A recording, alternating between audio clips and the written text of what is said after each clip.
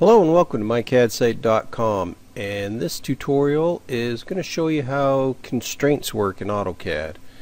And this is from tutorial 2-9 at mycadsite.com, and let's just get into it right off the bat. I'm going to draw two random lines here, and what a constraint will do is constrain one object to another object based on different parameters.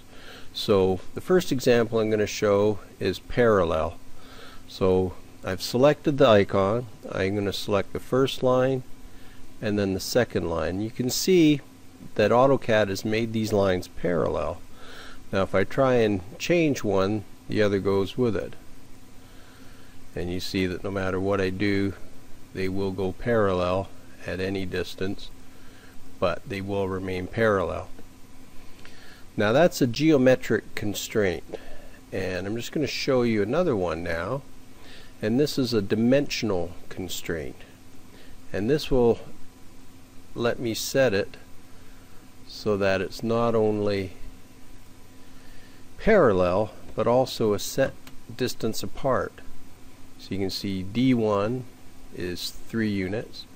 So now if I try and move it, it's always going to stay 3 units and parallel to each other.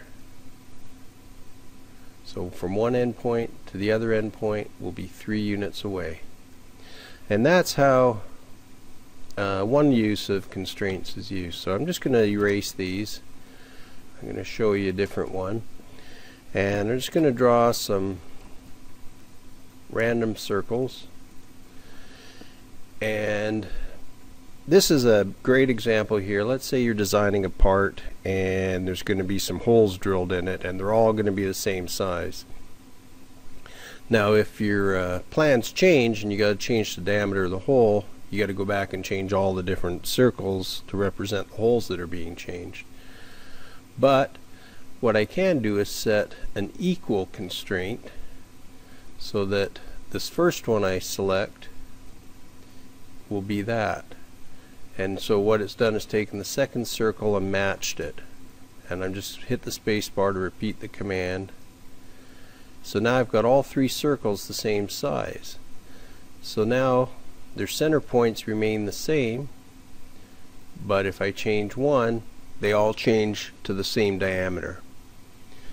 So you'll see that that's a really handy option to have. And once again, I can put another dimensional constraint on them, and I can make sure that these 2 circles are always 8 units apart, and I could make sure that these are going to stay 4 units apart. So now no matter where one changes, whether it's in location or size, the other ones will go with it. So this is a pretty powerful tool to have in AutoCAD. It's not something you're going to use in everyday drafting, but it is something that's good to know is there, and they're quite simple to use. So have a look at them and see different ways of using them. And I'm just going to show you a couple other things here. For your display, you can either hide them all or show them all.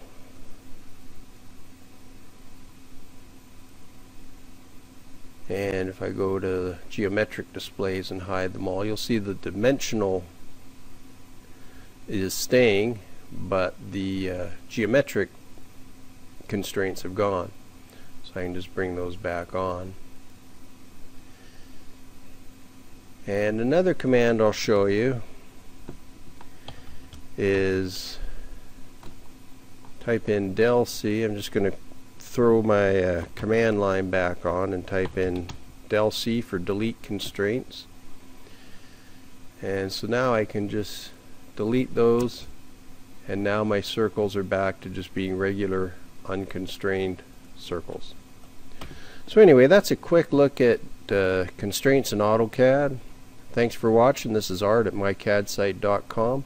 Visit my website for a completely free AutoCAD course in 4 levels, over 50 tutorials, lots and lots of videos and quizzes on each tutorial. Check it out. Thanks.